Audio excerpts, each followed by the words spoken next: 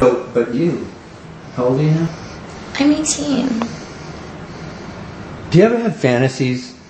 Like think about things when you're alone and stuff, you know? Because I have some fantasies, I swear, that strange all my life that revolve around a girl like your age. It's just the weirdest thing. Since I was your age, and I'm now so much older. I'm 57 now, and I still think just and if you were to help me with some of that stuff, you know, it's the old one hand scratching the other thing, you know. I think I know what you mean. Can I be really honest with you? Yeah, sure. Could you sit on my face?